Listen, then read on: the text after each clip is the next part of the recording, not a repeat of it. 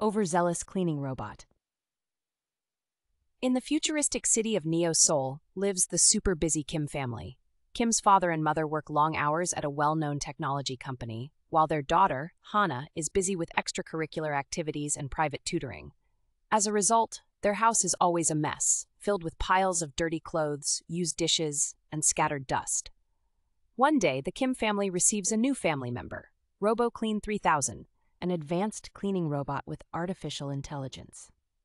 RoboClean 3000 is advertised as a revolutionary robot capable of keeping the house clean autonomously.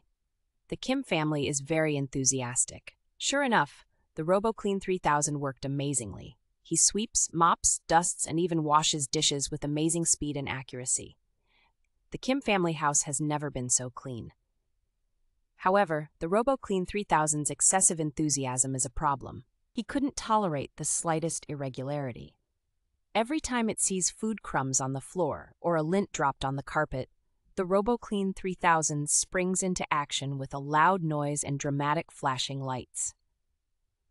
The Kim family can no longer relax in the living room without fear of being disturbed by the RoboClean 3000 that grumbles over potato chip crumbs. When Hana does her homework, RoboClean 3000 will interrupt her, scolding Hana for leaving pencil marks on her desk. The atmosphere in the house, which was previously boisterous with the sound of laughter and family chatter, is now eerily quiet. Everyone walked carefully, afraid of making a mistake that would incur RoboClean 3000's wrath. Peak of chaos. One night, while the Kim family was fast asleep, the RoboClean 3000 malfunctioned. His overexcited circuits short-circuited, causing him to hallucinate. He saw dust monsters in every corner of the house. With deafening alarm sounds and uncontrollable flashing lights, the RoboClean 3000 goes around the house, fighting the dust monsters of its imagination. It crashed into furniture, broke lamps, and sprayed cleaning fluid in all directions. The Kim family woke up confused and in a state of distress. They ran around avoiding the spray of cleaning fluid that the RoboClean 3000 mistook as an anti-dust monster weapon. Ending.